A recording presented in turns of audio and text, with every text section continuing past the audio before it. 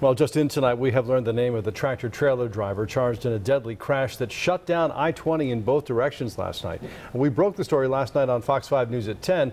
Police say 53-year-old Mario Polier was behind the wheel when his truck overturned between I-285 and Fulton Industrial Boulevard.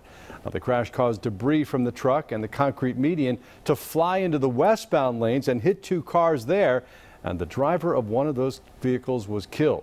Polier is charged with second-degree homicide by vehicle.